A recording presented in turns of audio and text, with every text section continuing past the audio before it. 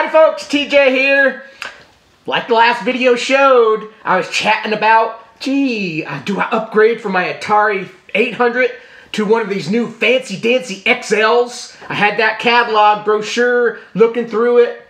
And if you watch that video, I kind of came up with the summation that since I purchased my 800 in 1980, around 83 when these XLs came out, would I want one? Would I have chosen one? And I had said basically kind of no. Not because it wasn't a good computer, but what additional did it give me over my 800? My 800 already had 48K. As we know that you could get an XL with about 64. Now they do come in a smaller, paquito little cute package. The 800 and 600 XL did shrink in size, so there were some benefits there. Maybe TJ now in the 2022, where I have lots of retro computers shifting around from a back room to my office and kind of keeping everybody in a state of use, a little bit smaller won't be a half bad idea. But we're going to kind of do a little bit of an unboxing of the Atari 800XL. So I guess maybe I've stepped back in time and I go, heck with girls, heck with my sports car that I purchased, because in 1983, I was driving. I, got my license, let's see, when did I get my license? 67, 81, 82, something like that. So things became different. Computers were fun, but oh, girls look pretty good. And sports cars, I fell in love with Datsun 240Zs. I purchased a 1972 Datsun 240Z, or Z for my folks over in the UK and those that say Z, or Z for Z. But it was a 240Z. And so yeah, other things became more important. But this Atari 800XL is a cool looking computer, and so we're going to do a little bit of unboxing, and I don't remember if I've tested this one. Pretty sure I did back when I acquired it, but it sat neat and pretty in my back room. I have a second one. I've recently did a video on it that was part of a bulk buy I did, and I'm pretty sure I had one also that I did sell a long time back, thinking I didn't need three. Two's good. In case one kicks the bucket, you have one to fall back on. So this is the nice, pristine, well, I think so, condition 800XL. So let's open this box together. As you can see from the box here, I'll hold it at a few different angles so the lighting hits it pretty good. It's a little bit skinnier box than my 800XL when I did an opening of that. And the front says the Atari 800XL. Home computer. More memory means more power.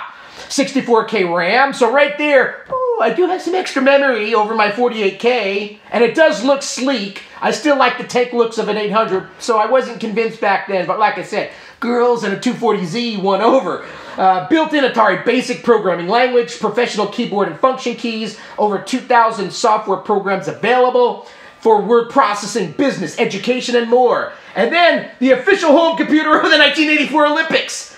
Whoa, this is perfect timing. Look at this. Like, will this show it down here in the bottom? That little insignia? Guess what's going on right now? The 2002 Winter Olympics. 2022 Winter Olympics. What perfect timing. I didn't even see that until just now. So it's got, and this was a sticker, it looks like, put over the top of it. So interesting. And it says Atari computer. So that was the front. Side of the box I'll show you first. A few different angles. And I'm guessing this side may say similar to what my side is, contains Atari 800XL. It does. Okay, so it shows a little picture of the 800XL. Contains the Atari 800XL home computer with 64K RAM memory, owner's guide, TV switch box. We all love those TV switch boxes, right? Now we use those little RF connectors that make life a lot easier. And a power supply requires TV set for operation. Built-in Atari Basic, 256 brilliant colors of high-resolution screen graphics, 4 independent sound voices. It says 3.5 octaves. I don't know music, but I can see 1, 2, 3, a little bit more, a little bit more. It's got the half octave in there. Full stroke keyboard for professional ease and accuracy. International character set let you communicate in many European languages. External processor bus for direct access for future peripherals and accessories. 2 controller ports for numerical keypads, touch tablets, joysticks, trackballs, and more. Cartridge slot for fast, easy loading of plug-in programs. Self-test functions to monitor computer operations. Works with a television set or monitor. Help key to guide you through selected programs, over 2,000 available software titles.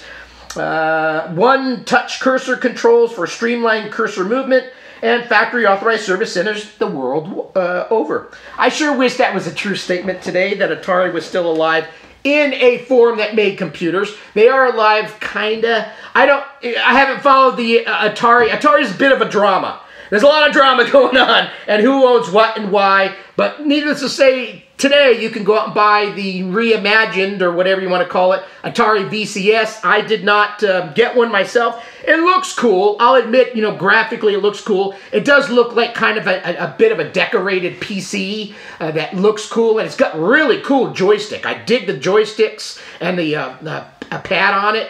But for whatever reason, I haven't invested in it. I don't know why. Probably because I'm more in the computers than video game thing. Anyway, so yeah. And then the side of the box just has a little picture of the Atari there. So the back of the box, let me show you first, and then we'll start unboxing. Oh, this is a little heavier when I'm holding. Can you see my arm shaking? I got little weakling arms. I gotta go out and lift some weights. Maybe if I get some Next Cubes. Those Next Cube was always one of the heavier computers. The 21-inch monitor with the Next Cube, that's a backbreaker. Oh, yeah. Okay, so the back of the box said, what will you do with all this extra memory? I sure need extra memory right now because I'm getting old and forgetful. But with extra memory, I can use programs like VisiCalc and the Bookkeeper to really organize my home business. Now, let's talk about VisiCalc. Wait a second. So this is kind of a joke. So at my work, I'm probably the only computer nerd. I'm probably one of the oldest employees off the top of my head. I think I am. Anyway, we were doing a meeting over, whatchamacallit, when you tap into other people, what's it called? See, I'm already forgetting this stuff. Anyway, I see the FaceTime kind of thing. A Zoom call. But I think it was on Google. Anyway, so we started talking about spreadsheets. And I go, hey, is this Lotus 123 compatible? And no one laughed. And the room was silent, or the Zoom was silent, or the Google was silent. And then I started laughing to break it up. I go, oh, that's sad. Nobody knows that. Only two kind of knew it. But the guy closest to me in age, he's in his mid-40s, goes, oh, my mom used to use Lotus. And then one other one said he only knew because his mom did also. But none of them used it. I thought it was funny. Is this Lotus 123 compatible? It shows you when you get old, VisiCalc. What the hell's a VisiCalc? Does somebody own VisiCalc now? Did Microsoft buy it? I don't know. Anyway, so with the extra memory, you can do lots of VisiCalc and the Bookkeeper to really organize your home business.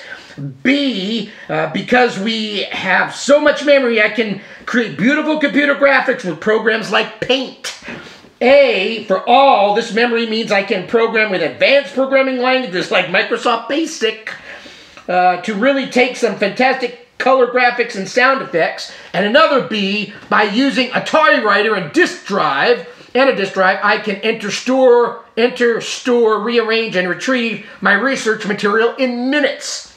The bottom shows we use extra memory for the programs like TimeWise to help schedule all of our patients' appointments. And it shows a vet with a little husky. We've had 3 huskies in our life, no longer. But yeah, huskies are a very energetic breed. Let me just leave it at that.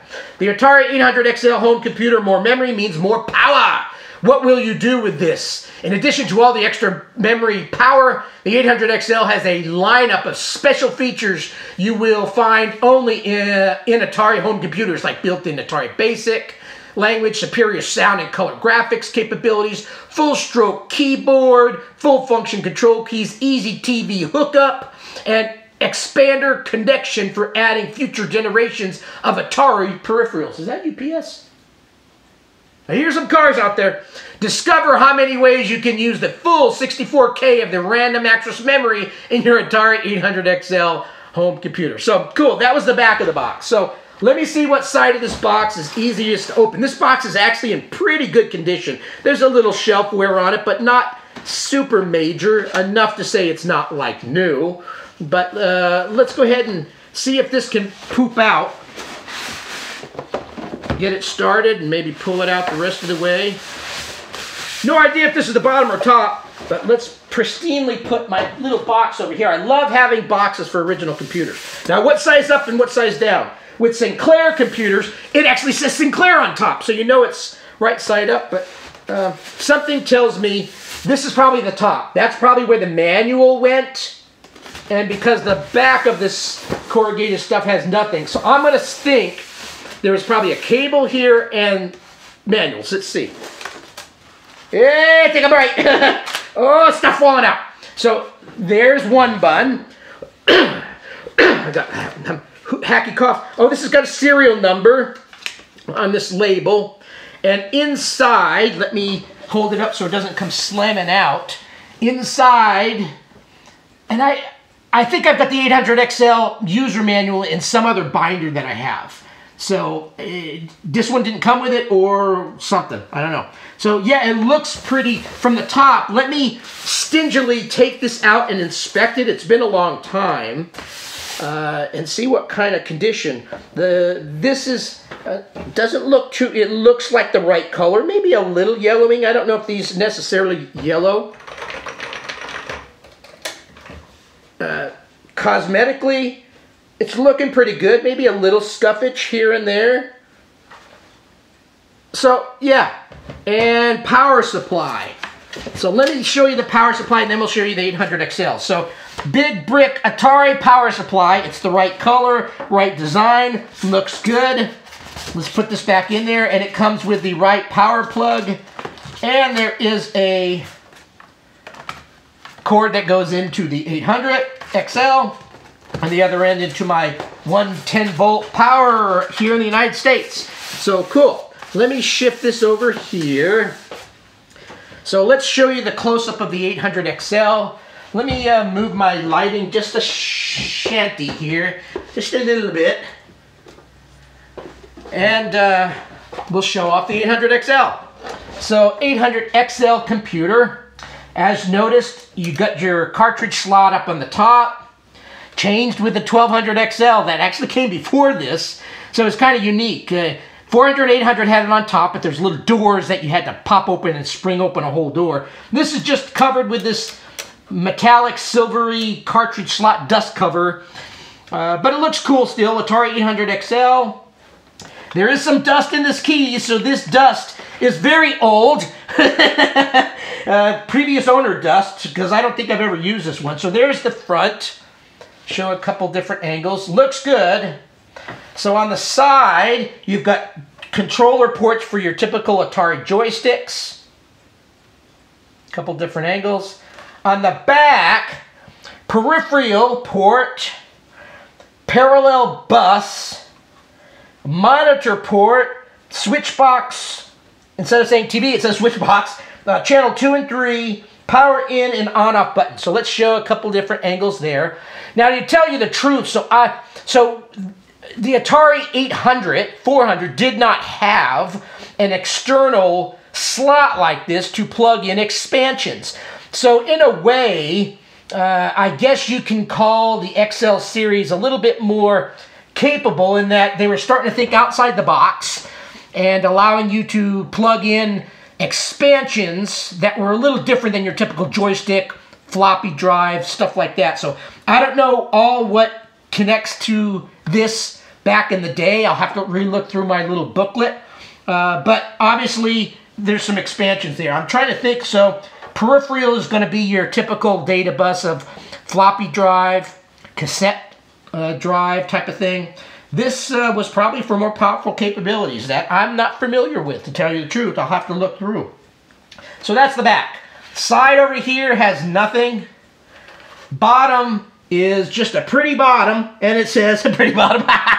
Atari 800XL, and this thing is, and it's got all the little rubber feet. Sweet, you know, normally I always buy something and it's always missing one rubber foot.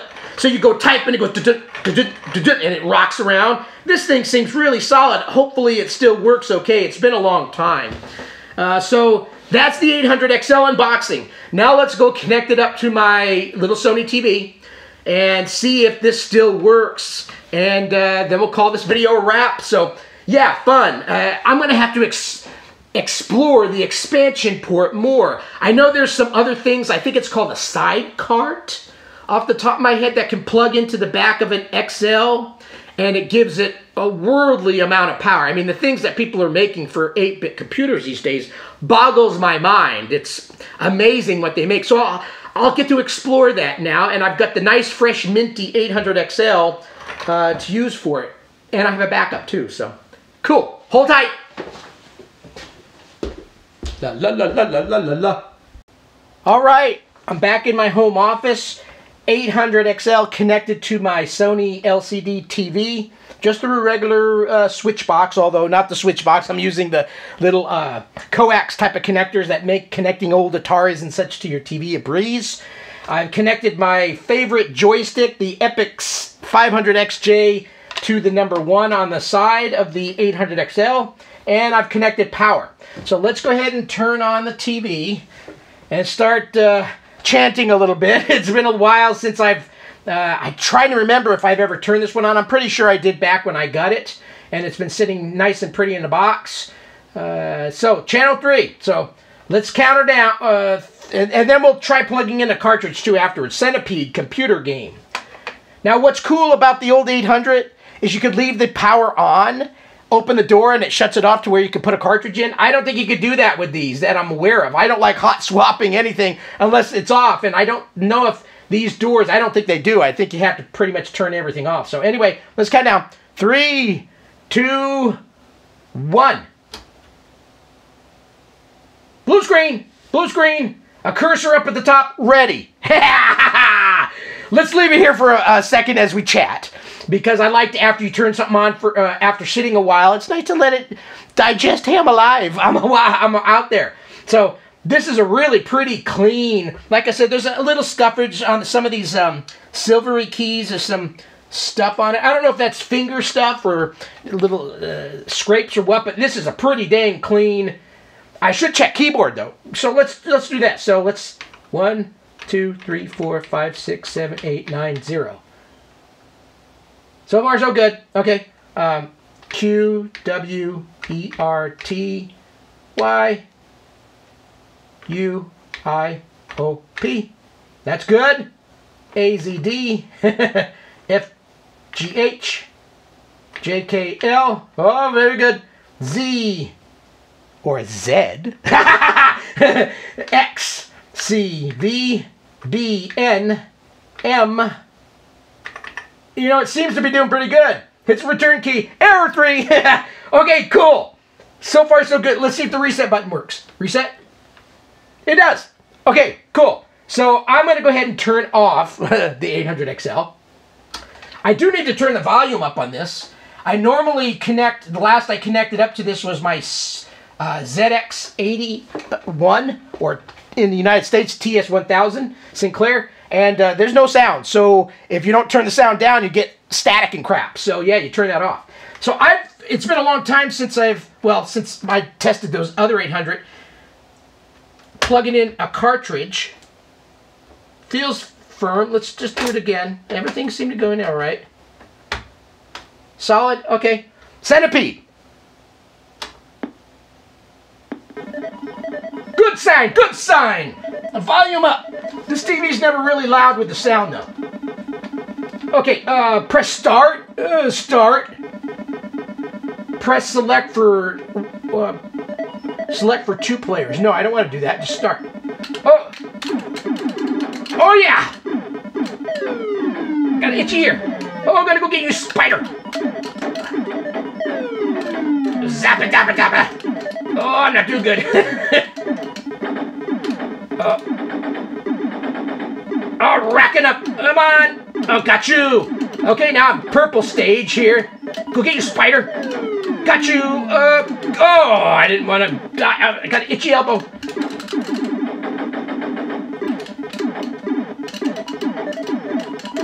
Man, this is a fun game. It's been a while since I played Centipede.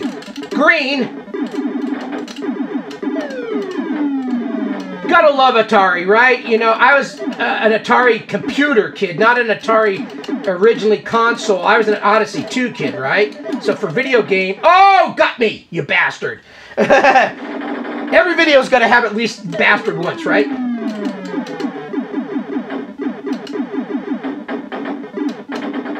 Oh, rifled him up. I've got this lower deck pretty dang clear. Oh, what are those ticks? I forget. Oh, he got me! You son of a bee. So right now, my 800XL seems to be hitting on all the pistons. That's good. It looks clean. That's good. I hope to one day have it out all the time. Like I said, I kind of rotate computers around, and I do my best to give each one of them attention as I can. That's just my MO. Oh, you bastard. I think I'm dead. It doesn't tell you game over. It's being nice. Well, cool. My Atari 800XL unboxing video. It's working. Looks great. Looks mighty fine next to a 1050, which I've got at least 2 or 3 of them, I think. So all of my Atari 8-bits will have at least one floppy drive connected to it at some bit. 810s, 1050s. I even have an XF, is it 541?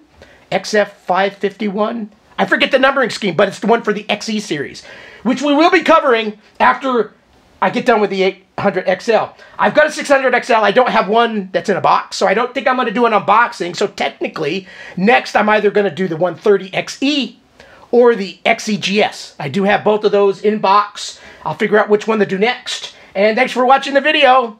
Fun Atari day here in my household. Thanks for watching. Bye.